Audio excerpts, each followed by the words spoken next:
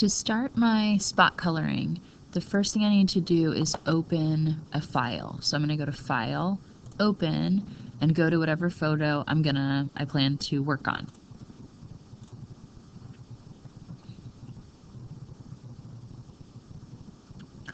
Once I have the photo up, the first thing I'm going to do is go to the fifth tool down, which is my crop tool.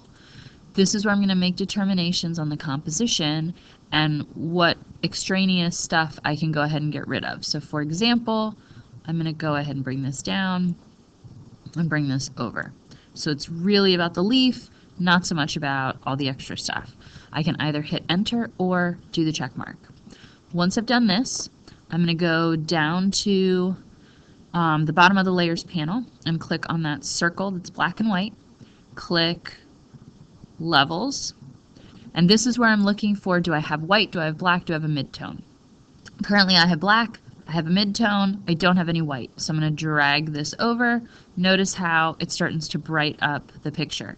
I could, if I'm feeling like I'm missing some darker tones, go ahead and move that over just to adjust it. So you can see that's what it was before, this is what it is now.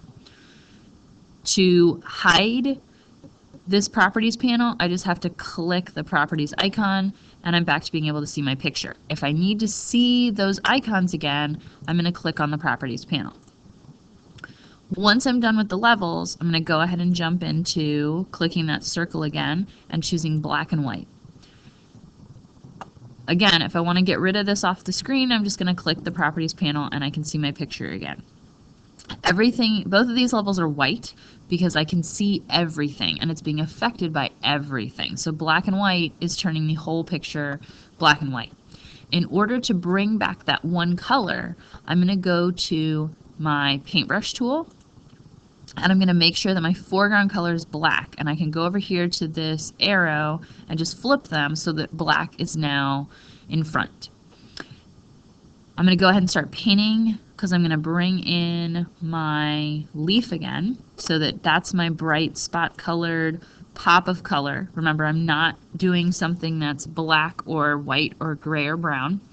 I'm using my bracket keys on the keyboard in order to make my brush smaller and just painting my leaf. If I screw up, I'm going to switch this to white and paint over wherever I made the error. So again, flipping it back, I've got black on my foreground, and I'm going to continue painting my leaf. And throughout this, I can always shrink my brush down when I get to these smaller areas so that I don't have any problems with the edges. Again, shrinking my brush down as I get further up. Now if I'm getting to a point where it's really hard to see, I can use Control Plus on my keyboard. And now I can get in a little closer to it, and again, using my bracket keys to get in real tight, make sure I'm doing this real cleanly because I want to make sure that my craftsmanship grade is the highest it can be. And continue painting. Make it a little bit bigger now because it's going to be a little easier to get in with a bigger brush and get all the way up to the edges as close as possible. Being this close lets me see everything really close up so that all of my edges, there's no question. So at some point you should zoom in to at least double check that you have gotten everything that is possible as far as edges are concerned.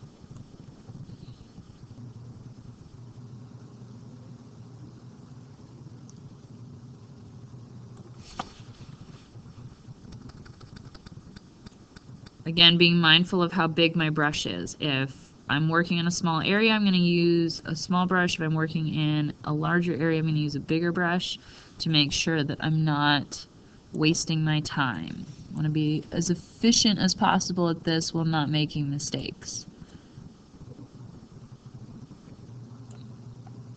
As a reminder, if I screw up by being on the last layer, I can always use Control Z to go back a step, or I can go to my history panel and click further back in order to undo. So you see some of the colors disappearing, but I don't actually want that to disappear. So I'm going to click down here and it's back again. But if you make a mistake, you can use this history panel to go back. Once I've gotten it to my liking, I'm totally colored in on everything, and I can kind of look over here. It looks like there's some white areas in the middle of this, so I'm just going to use a bigger brush real quick and try to fill those in, and you can kind of watch over here. I'm getting those filled in black. So once I'm happy with it, I'm going to go and ahead and do File, Save As. And I'm going to type my last name underscore first name underscore.